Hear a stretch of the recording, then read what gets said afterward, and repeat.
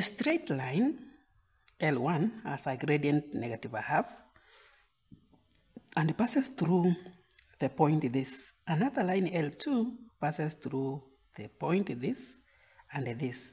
Find the equation of L1 in the form of y is equal to mx plus c, where m and c are constants. So we have been given the gradient of L1. We have the point. That's very simple. So gradient equal to change in y over change in x. So we take the general point, which is x and y. So the points we have is x, y, this point minus 1, 3, and our gradient is -1/2. So we change in y, we say y minus 3 divided by x minus 1. The answer is going to be -1/2. And negative times a negative is going to be positive. Positive. So we cross multiply this and that. We are going to have 2y minus 6 is equal to, this times is going to be -x. This times is going to be -1. Right? So right, 2y is equal to, ikienda pa itakuwa -x. -6 ikifika hapa itakuwa +6. So tutakuwa na +5. Then we were told y is equal to mx. So we want y to remain on the left side. So you divide by 2 every term. So our final equation will be y is equal to -1/2x plus 5/2. That is the final equation of line 1.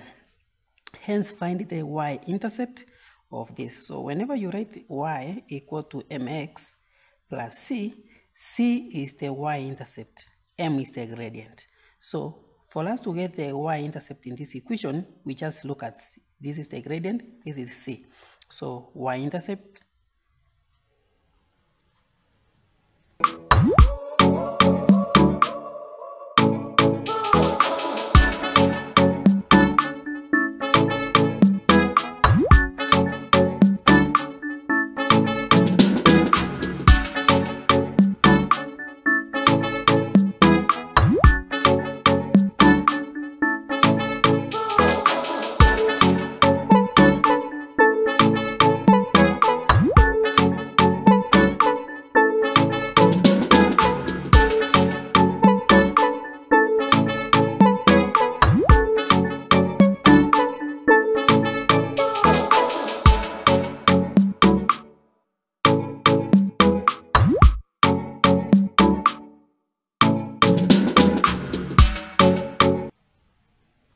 is equal to 5/2.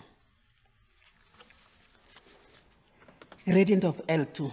So gradient 2, line 2 we are told inapitia kwa 1, 3, -3, 4, 5. So kitu ya kwanza tunatafuta kuna point mbili, we must get the gradient and then find the equation. So gradient equal to change in y over change in x. So we are changing 5 minus 3. So 5 minus 3 divided by x, which is 4 minus 1. Minus itakuwa 8/3. So the gradient is 8/3 of L2.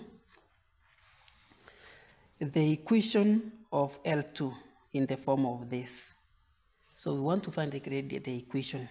So we take the general equation, the general point, that is xy. The gradient to nayo need 8/3. And then we take one of the point, either this or this, it depends umechukua gani. So let us take this one, the second. So we are going to say y minus 5 divided by x minus 4 equal to 8/3, which is the gradient. So we solve that, we cross multiply. We are going to have 3y minus 15 is equal to my 8x, itakuwa 8x minus 32. minus 32. So let us like terms together. Kwa sababu tumepewa ax, so tuna make sure x itaanza, y ifuate, halafu c ndio tuweke mwisho c, 0. You must adhere to the instructions given. If you write your own way, you get 0 at the final answer. So let us kwanza hii ikikuja pande hii itakuwa, so utakuwa na 3y, hii kuja hapa itakuwa plus 32, so tutakuwa na plus 17 equal to 8x. So nataka tulete hii pande hii, so tutakuwa na negative 8x, ikikuja hapa itakuwa negative plus 3y plus 17 equal to 0. So we have written this equation the form we were told. X inaanza, y inafuata, c inafuata, halafu 0 inamalizia. So ukiona uwezi wacha hii ikiwa negative, this is as good as you introduce a negative in this equation. We will have negative 8 times negative 1, we are going to have 8x. Negative times positive, hii itakuwa minus 3y minus 17 is equal to 0. Hata hii na hii bado iko sawa. Bado iko sawa. The equation of a line passing through a point this and is perpendicular to, there is another line that is perpendicular to line 2 and it passes through this point. So if it is perpendicular to line 2, we know the relationship between perpendicular line. So let us get the gradient of that line. Let me then call it line 3. So L3 gradient yake tutaita M3. So M3 times M2, the answer should be negative 1. But that is M3 times 8 over 3, which is this L2, the answer should be negative 1. So you realize that the gradient M3 itakuwa negative 3 over 8, the reciprocal of that. So tushapata gradient ya M3. Now it is passing through, so we are going to say y minus 5 over x minus 0. The answer is negative 3 over 8. Cross multiply, we are going to have 8y minus 40 is equal to minus 3x. So tumeambiwa in form, tumeambiwa in form, so this one can be 8y is equal to minus 3x plus 40. Nimechukua hiyo on this side. Nimechukua hiyo on this side. And then now, what else? We can do what? You can leave this here because hatukupewa instruction, or you divide by 8 everywhere. So we are going to have y is equal to minus 3 over 8x plus 5. This one is also okay, and this one is okay. Kwa nini?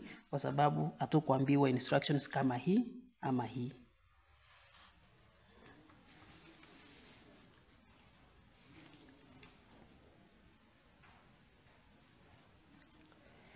Calculate the acute angle that L2 makes with the x-axis, the acute angle. Anytime you are asked to calculate the acute angle of a line, get the gradient of that line. Ukiambiwa calculate the acute angle of a line, get the gradient of that line.